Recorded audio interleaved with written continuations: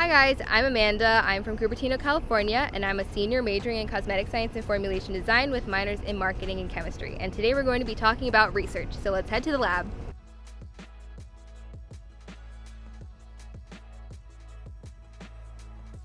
I think that the best experience that I've had so far is the cosmetic science labs. I've been waiting years and years, ever since I was a little kid, to make makeup and skincare and personal care products, so I'm so glad that I finally was able to have a college career out of it.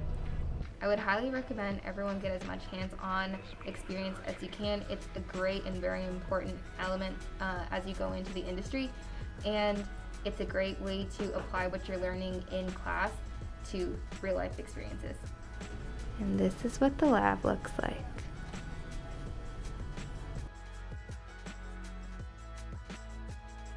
So the research that I'm working on is we formulated a cream and we're testing the permeability of the active ingredient using a synthetic membrane, and then we're changing a little bit of the cream each time to see if there's a difference in permeability. So I found this research opportunity actually reaching out to Dr. Baki, our program director. She always takes researchers each semester, so I emailed her back in the fall if I can do research, and then I've been on from the fall and the spring since.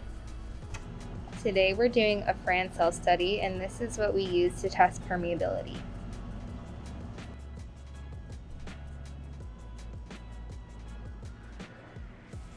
So now we're going to test our samples in the UV spectrophotometer to measure absorbance.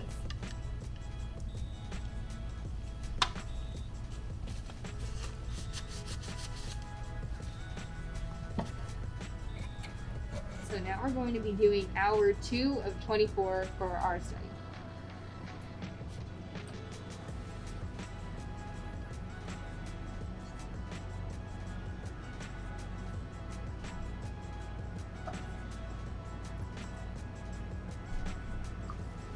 And now we're going to measure the absorbance.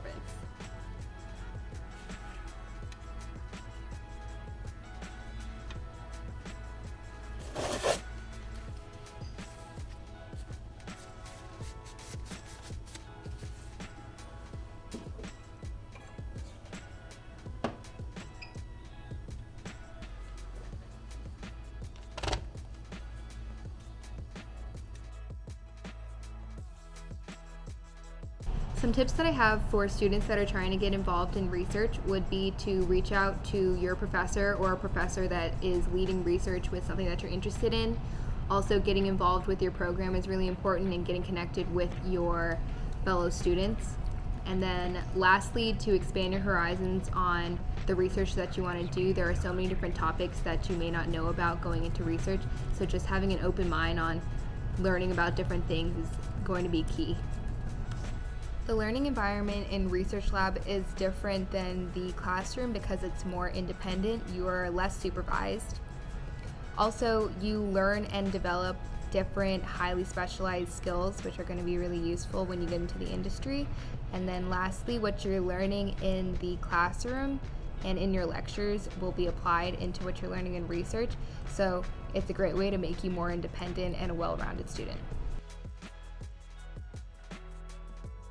Advice that I have for incoming freshmen or for students that are considering UT would be to just get involved and put yourself out there.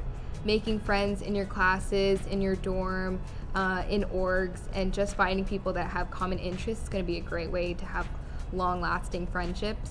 Coming from me as an out-of-state student, do not be afraid to go out of state for college. I'm from California, and I've definitely had times where I was super homesick, but just from what I've learned in this program that I'm in and my experience at UT, it's honestly very worth it. Also, being out of state and having that experience is a great way to make you more mature and help you grow up. I think what I'm going to miss most about UT is all of my friends, my faculty advisor, Dr. Baki, and just all the experiences that I've learned within cosmetic science and formulation design major. So I'm about to head to campus to do my last sample of my 24-hour study. I hope you guys enjoyed this video, and good luck on your future research opportunities. Go Rockets!